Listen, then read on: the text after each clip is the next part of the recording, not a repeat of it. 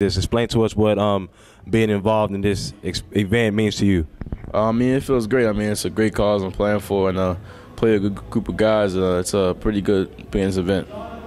Now, you committed to Villanova. You're already on campus now.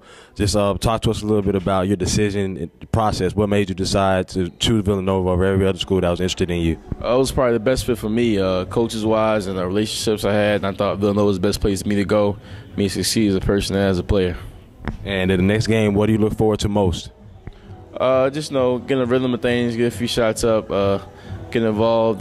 Just try to win the game too. Yeah, try to win the game. I hear that, and I'm going into Villanova this year.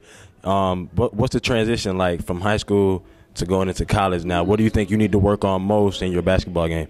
I mean, it's different. Play more intensity, bring it every day to practice. No days off. You got play hard. I mean, probably defense, probably most thing adjust to. It's gonna be harder. Playing against better players next level, so it's gonna be harder.